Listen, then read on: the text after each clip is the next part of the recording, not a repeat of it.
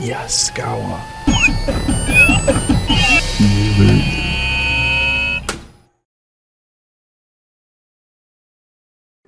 Position limits are actually built into the drive. There's a couple parameters that actually control the position limits in the drive. And when you first power it up, it's going to use that hardware configuration as your software position limits. Using PLCopen standard function blocks, we would have to use read parameters and write parameters in order to change those on the fly. Now, of course, you may not need to change them on the fly. If you need fixed limits, then you can just go ahead and set those in the drive parameters, and that will be no problem whatsoever. However, if you do need to change those during the operation, then this position limits is going to make it a much easier task for you.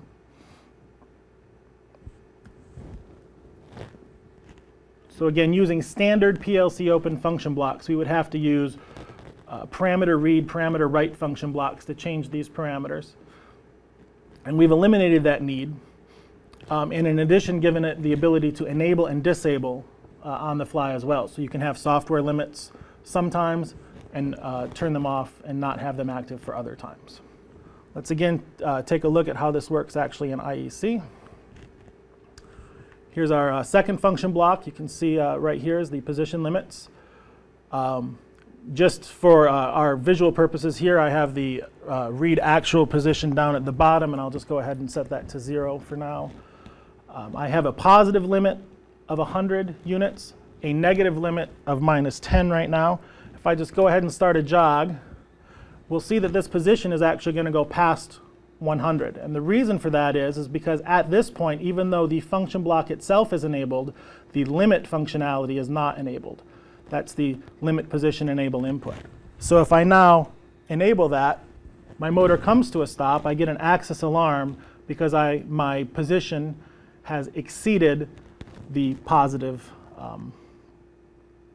position limit. So let me go ahead and reset that.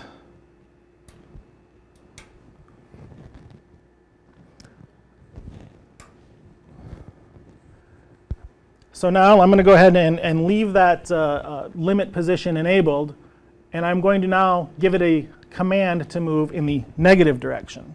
So even though our limit position is enabled, and our position is greater than our positive position limit, because we're actually commanding it to move in the negative direction, it's going to allow that. And once it gets down to its negative position limit of -10, you'll see it comes to a stop. And it comes to a stop using the maximum deceleration that the drive can provide. So again, that gives us this access alarm. And if we go ahead and reset that, we'll move back in the forward direction. And it's all pretty straightforward from there. So again, when we hit the limit, it's going to come to a stop as soon as it hits that limit once we have that function enabled.